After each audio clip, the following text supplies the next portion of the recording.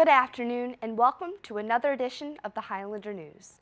Broadcasting live from the Highlands News Studio in Fort Thomas, Kentucky. I'm Crane Carnahan. And I'm Alex Sprecher. President Barack Obama is asking Congress for $1.8 billion to help get ready to fight the Zika virus, which is spreading across the Americas fast, and doctors fear it may cause severe birth defects. I got a chance to find out more on the subject and why it has become so prevalent. Dallas County now has 2 cases of Zika virus. The first known case of Zika virus spreading through sexual contact in the U.S. was reported in Texas on Monday, one day after the World Health Organization called Zika a public health emergency. The case in Dallas County also marks the first local transmission of Zika, meaning it's the first time someone contracted the virus in the U.S., not while traveling abroad. According to the Center for Disease Control, the person was infected with Zika after having sexual contact with someone who had returned from a country where the disease is present. Dallas County health officials said the country was Venezuela. There has been no reports of the disease spreading by mosquito in Dallas County thus far. In May 2015, the Pan American Health Organization, also known as PAHO, issued an alert regarding the first confirmed Zika virus infection in Brazil.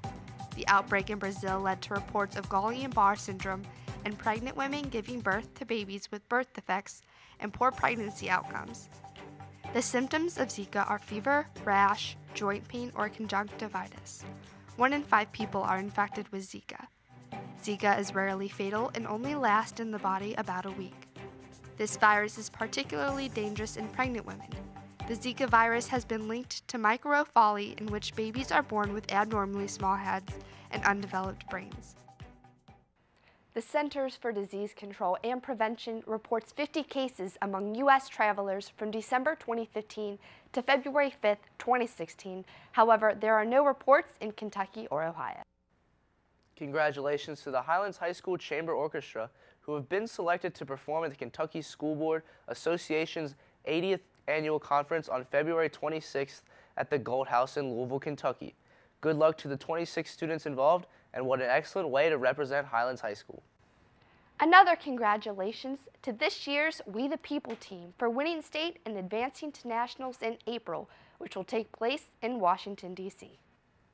Now, Trey, I've heard that the bowling teams have done phenomenal this season. Tell me a bit more. Well, you know, they each went undefeated during the regular season. They each won regionals, and they each made it to state. We wish the teams best of luck this weekend.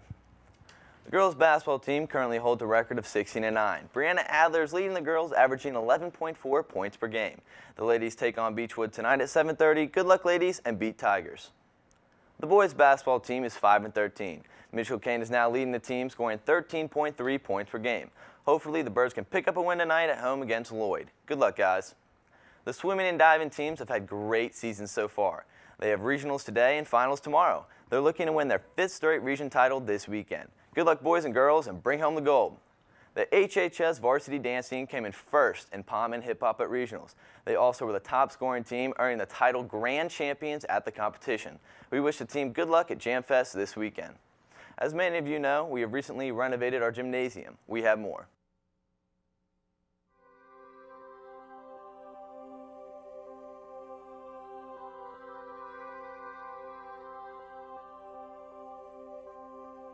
Oh, the new gym is fantastic. It's, everything that we wanted in the gym. We finally have air conditioning, we have great bleachers. The lobby is fantastic. It's so much nicer to have all concession stands up here in the lobby. And, it's so much bigger and, it's great. The video board's unbelievable. The locker room's downstairs. It's one of the top ones in the region now. It may not be the biggest, but it's one of the nicest now.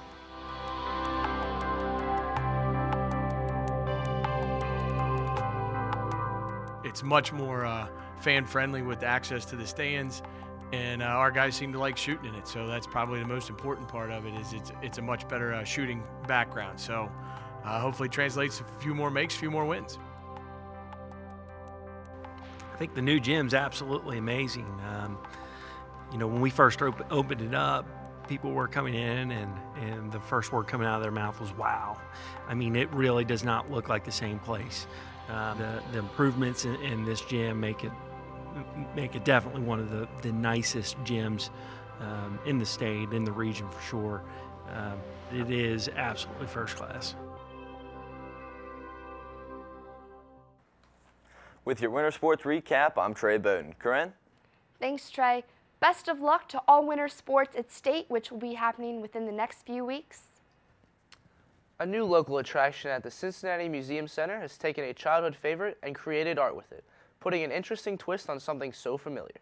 Josh?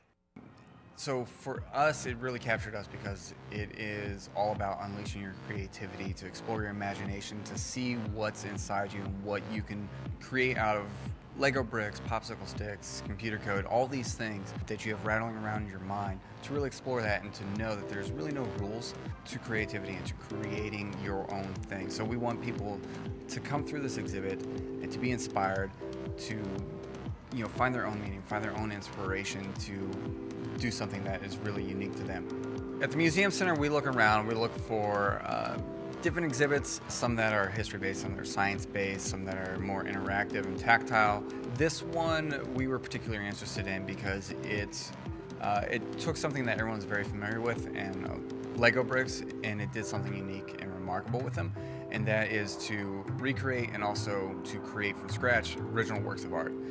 Nathan Sawaya, he's always been an artist since a young age, so he's done drawing, painting, all these things, sculptures.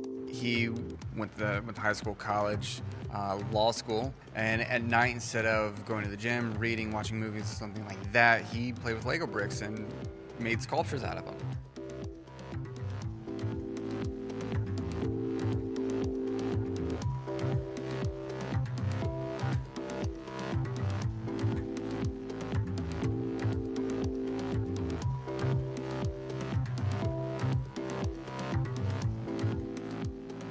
Never seen Lego bricks like this before, and it's just too incredible to miss. Some of you are going to see it, you're going to tell your friends, that friend's going to be bummed out because they're going to wait around and they're going to miss it. It's just really, really incredible. You've never seen a T-Rex skeleton made out of Lego bricks. You've never seen the flying pig made out of Lego bricks, clouds made out of Lego bricks. It's really incredible to see it on this scale and just see how many different things he's able to create out of this. Well, that's it for this adventure. Be sure to check out the Art of the Brick exhibit at the Cincinnati Museum Center now through May 1st. Make sure all who are fans of Legos make some time to go out and see this local event at the Cincinnati Museum Center. A final congratulations to Grayson Pendry and Isabel Eisen, who represented Highlands at West Point Leadership and Ethics Seminar last weekend. That's all for this edition of the Highlander News. I'm Corinne Carnahan. And I'm Alex Sprecher. Have an excellent President's Day weekend, Highlands.